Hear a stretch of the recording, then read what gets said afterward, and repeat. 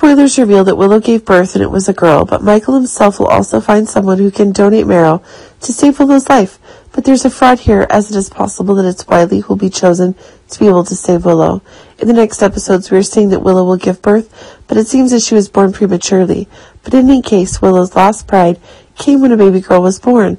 But it seems that beneath Willow's child cannot be guaranteed when her preterm baby is showing extremely weak and in need of special care and respect.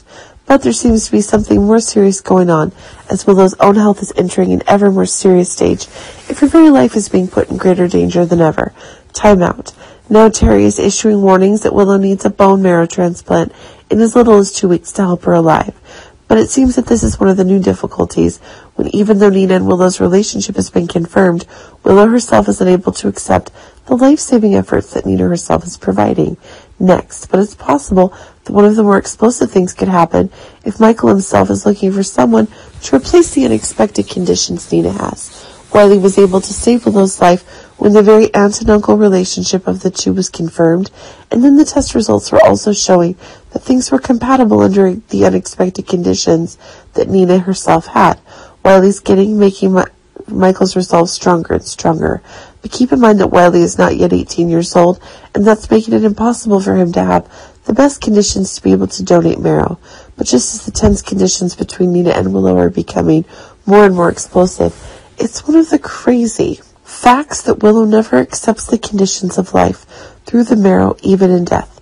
Nina's life. But now Michael is convinced that it was Wiley who was able to get the living conditions for Willow, and that's causing Michael now to be convinced that Nina's not getting the people who can provide the spinal cord so that Willow's life could continue. But keep in mind that this is against the law, and Terry himself seems to be giving Michael suspicions when Terry himself is learning that Wiley himself is not related by blood to Willow. But with the test results in hand, it is Terry who's now not between her choices, when Willow will have to be saved. But when everything goes wrong, Terry's career will now be ruined. Go into the crazy conditions that Michael himself is asking.